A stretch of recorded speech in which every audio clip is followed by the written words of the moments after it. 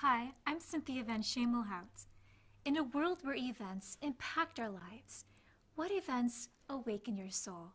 Today, we'll share with you some of the most life-altering experiences of ordinary people with extraordinary faith, the kind of faith that rescues, strengthens, and provides. Welcome to Stories of Faith.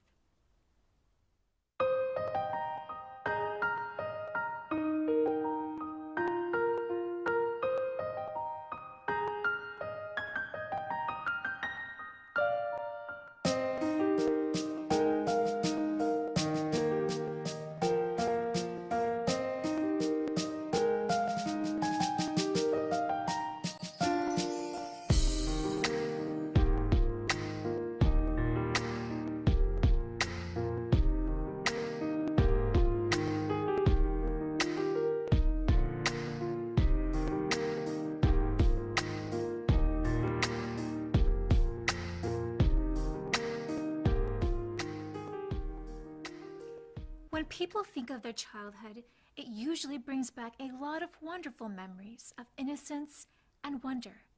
But for the man you're about to meet, his childhood is one that brings back pain and sadness, memories that have been locked away for decades.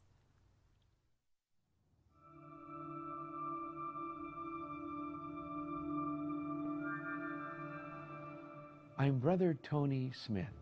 I grew up in Lodi, California.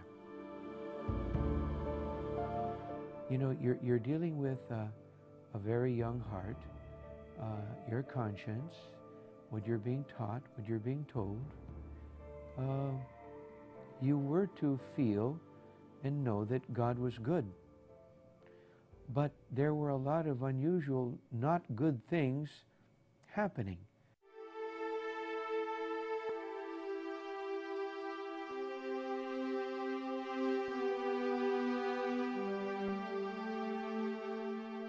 And what I noticed was, as long as my dad had been drinking his Red Mountain wine, he was a very friendly person. He was able to settle his demons. But the moment he was clear-headed, he was a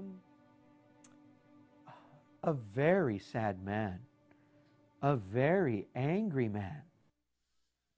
And I think my father's philosophy was, if he can straighten me out, my other two brothers would follow. So I think every day I got a whooping, almost every day. My father would come home and my mom would unload and my dad would in turn unload on me. And I thought, gee, you know, this is intense.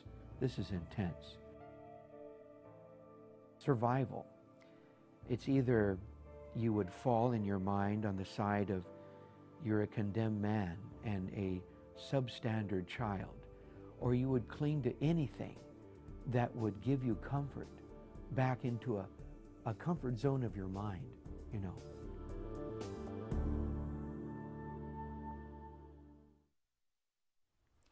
Troubles in the Smith family home would only get worse. This time, Tony's mom sought help from a local Catholic church, and the response she received may surprise you.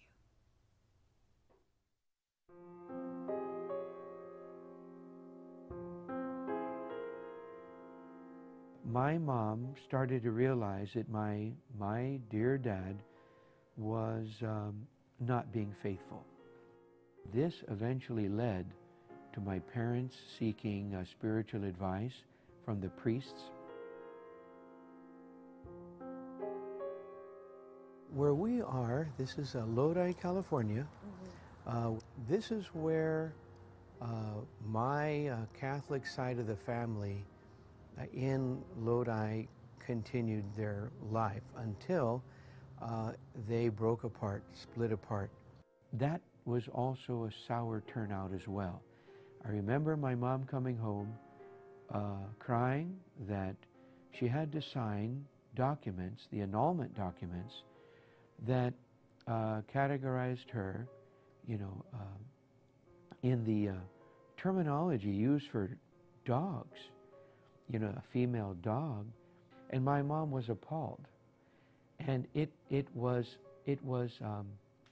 devastating for me in the sense that you looked to Catholicism or the Catholic Church as a safe haven or a place to turn, a place for spiritual advice. Of course, later on in life, I read from the Bible that what God has joined together, let no one put asunder or separate. And so one day, after they must have talked it all over, my dad comes in with a handful of silver dollars. You know, I was like, give me those dollars, you know. But what he had to say was not very good. That he was leaving, he was not planning to come back, and, you know, this is your dad. He's not going to come back. I think I started crying, and my brother started crying because I was crying. And my father probably cried too. Who wouldn't? But I think my father just faced the reality that, you know, that he didn't have the strength enough to do by himself. My mom was left to fend for herself and for us. It was Der Wiener Schnitzel hot dog and a Coke for $1. So there we were, Der Wiener Schnitzels, eating dinner. It's very hard. My mom, what a trooper. What a trooper.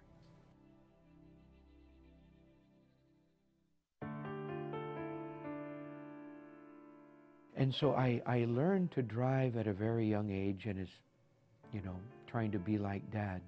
Well, I only know one speed to drive a car or motorcycle, and that was as fast as I could go.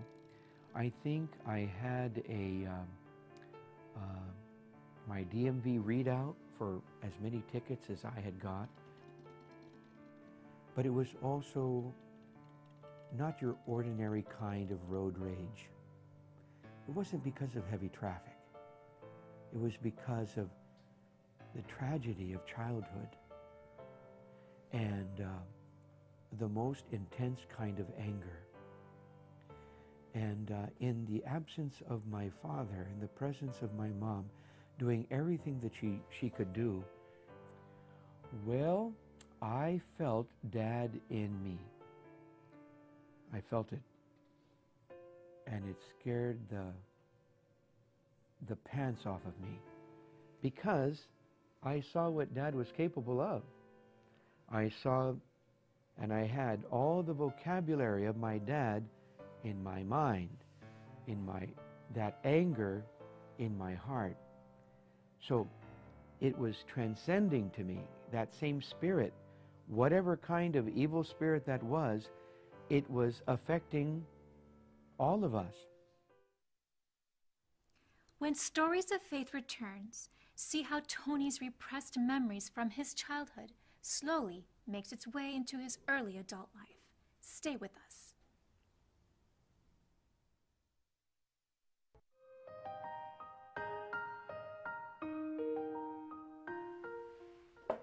Welcome back to Stories of Faith. Earlier, we met Tony Smith from Lodi, California. Some of us may be able to relate to his stories of a troubled childhood, but see how God intervened in his life.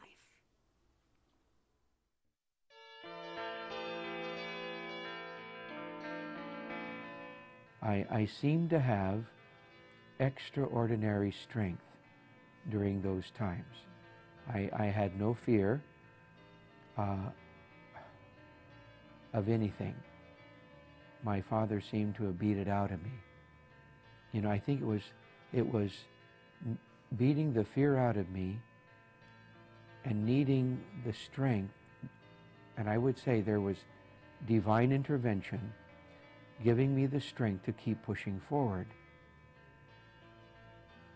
or to keep picking me up, because I was on a road of self-destruct. One early morning, my friend wakes me up. And what does he want to do? He wants to race me on my motorcycle.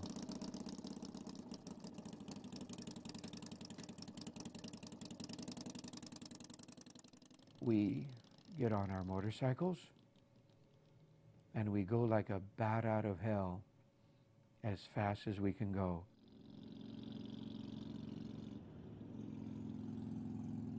I can't put on the brakes. I can't control my hands. And all of this is happening so fast. And I realize that if I don't stop, I'm going to go right into traffic and die.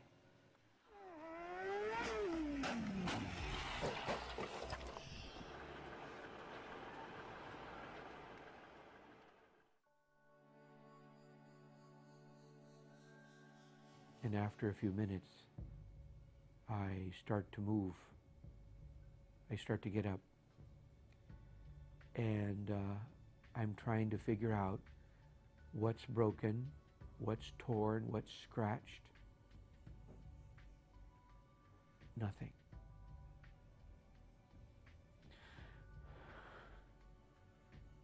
Nothing is wrong with me. Nothing. I'm dirty. I'm dusty. From that time on, I realized in the past I had never ever been so lucky. And I decided from that point on to stop hurting myself, to stop treating myself so badly, to let go, to start loving myself, because God loved me. God loved me enough to orchestrate His angels to be with me, to save me, and it seemed time and time again, our God was coming to my rescue. It was time for me to stop all the anger, all the hatred, get rid of it. There's no more place for it. The past that was haunting me, it had to be dead. It had to die. It had to be a part of the past. I could no longer live in the past.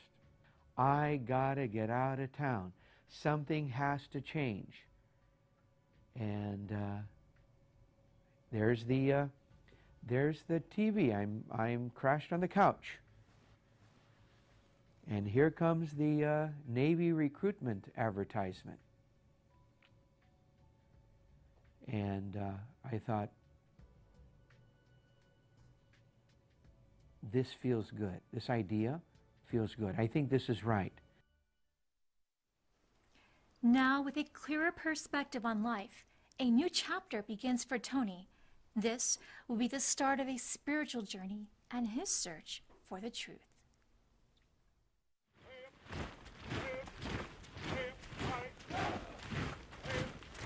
And you were just a number. You were military property. And there you were, marching in line, eating the same time, sleeping the same time, cleaning the same time. But I'm trying to stay busy with my studies. They offer martial arts. I try to do that. I try to exercise. So exercise-wise, I'm doing okay. School-wise, okay. But my spiritual life is suffering. So I start to venture outside the base in Great Lakes, Illinois. And then there was this religious organization called the L.R. Davis and the Good News Singers, Great Lakes, Illinois. Now this is around 1978. And they invited me up. They were a non-denominational, basically Protestant group. And they were so kind. Donuts, coffee, free, occasional out to breakfast, got me reading the Bible, could point out some things which were wrong with the Catholic Church. And of course, it seemed to be a very positive environment. Came time that they said, well, you know, according to the Bible, you should be baptized. Well, I was convinced. So there I was baptized as this Protestant born again, and So we went back. I guess it was probably on a Saturday. The next day I showed up at the venue for worship in Great Lakes, Illinois. And, I made my offering and so on and so forth.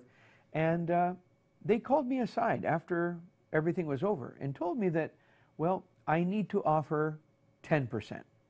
So I said, I'm sorry, I can't. I'll give you what I can, but not 10%. Oh my goodness. They told me about a week later, after verifying that I really wasn't going to give 10%, that I was no longer welcome. I could not come back. And I go, oh my gosh.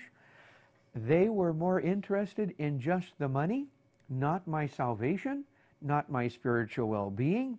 It was the cash. But I was hurt. I was really hurt in the sense that I gave it my all. From the heart, I made these decisions. This was nothing that I took lightly. And I vowed to myself I would never allow this to happen again.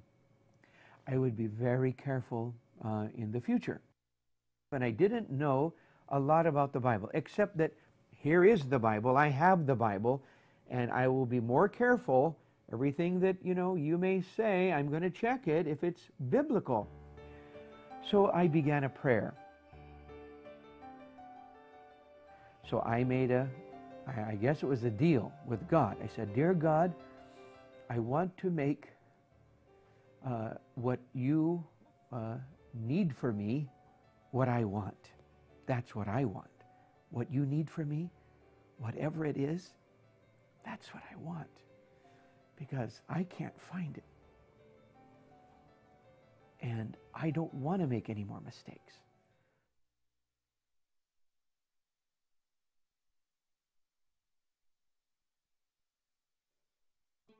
So the Church of Christ is the kingdom of God which everyone should seek first. And this was very clear.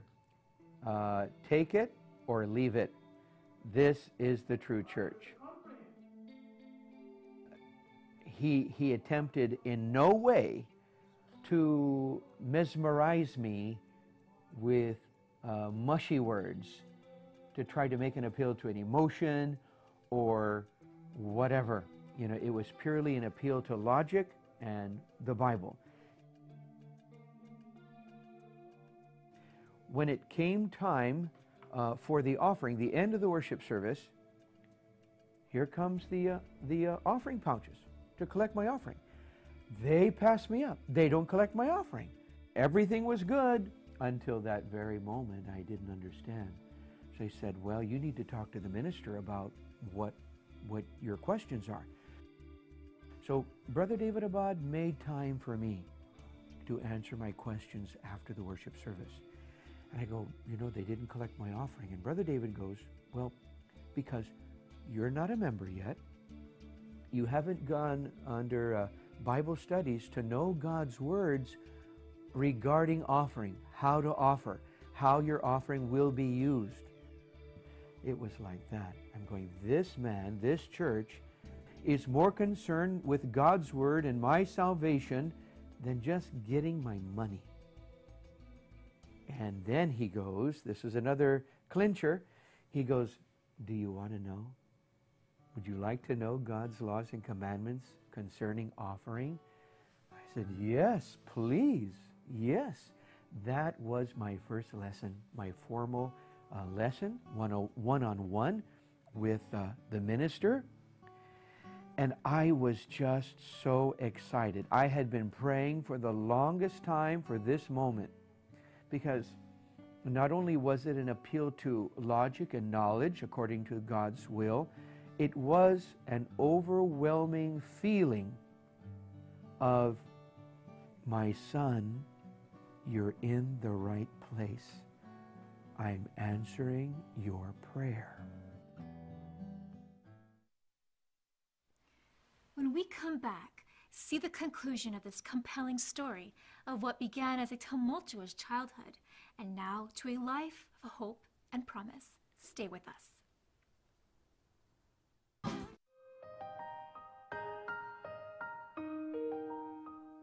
Welcome back to Stories of Faith. You've been following the story of Tony Smith, After being introduced to the Church of Christ, Tony was so enlightened that no matter where the Navy took him, God's words remained in his heart, and his admiration for the church grew even more. You know, if you look at where my journey has been and what I've been wanting and my heart's desire and what I don't want, this was so where I needed to be and what I wanted. But my ship was bound to move. I was not going to be staying there. And my ship did move. Brother Jose Ventilation, he set me up with a little booklet, a booklet that I could get my lessons taught to me wherever I would go.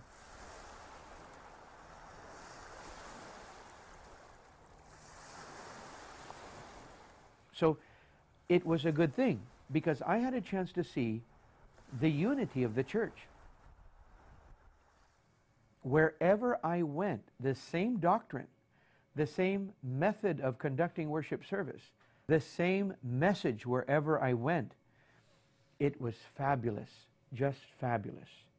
I was baptized in the local congregation of Oakland. 1981, March 18. One of the greatest days of my life.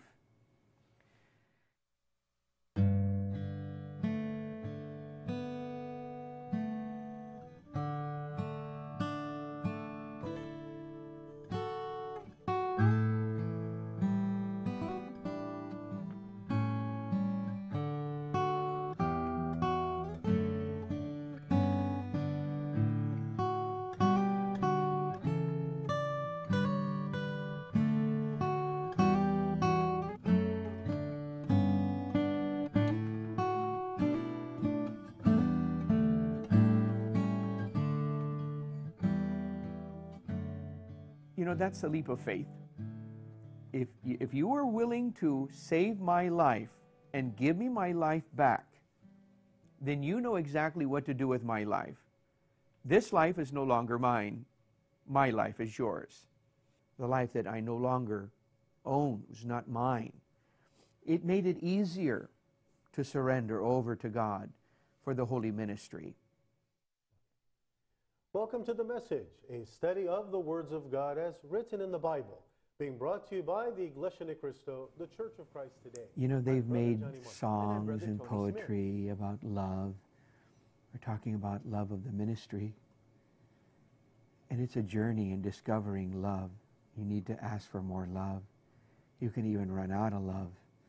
But God's love is always there to remind you, you need more of His love. Participate in the race, but to finish the race of our faith and even win with the blessings. And the other thing too, I would say, is God's willingness and trust and entrusted to you. When you yourself maybe didn't believe in what you could do, but God did.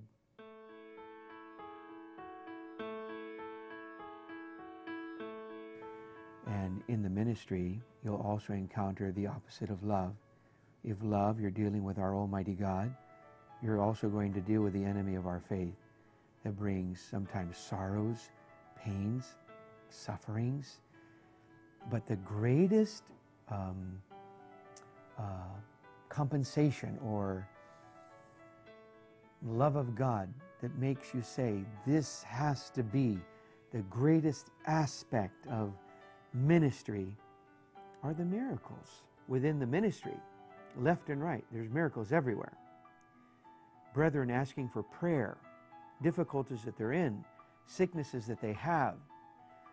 But I have witnessed life returned, life extended, sorrows disappear, wounds healed.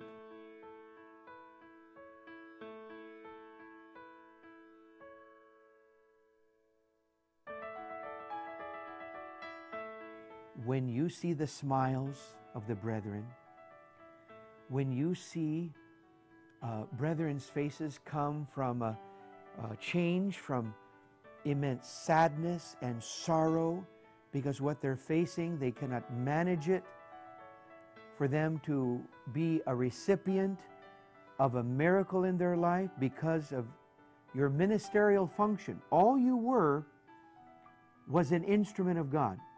You just prayed for them. You just administered anointing of oil. You just read the Bible. And our Heavenly Father did the rest, healing them, restoring love and solidarity to the family. All of those things, souls being baptized within the church, all races of people, white, black, brown, whatever other color God created people, that's happiness to me, because you cannot buy that. Oh, I could go on and on. Those are the joys and happiness of ministry.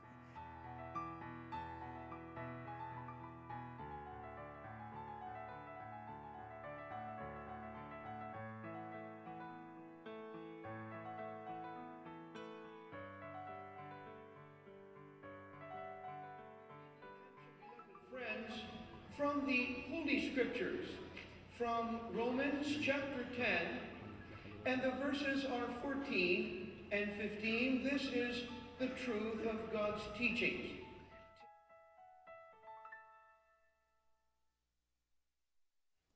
Through Brother Tony's story, we've seen that a person's tragic past can often lead one to God's greater plans and a promising future. I'm Cynthia Van Schemelhout.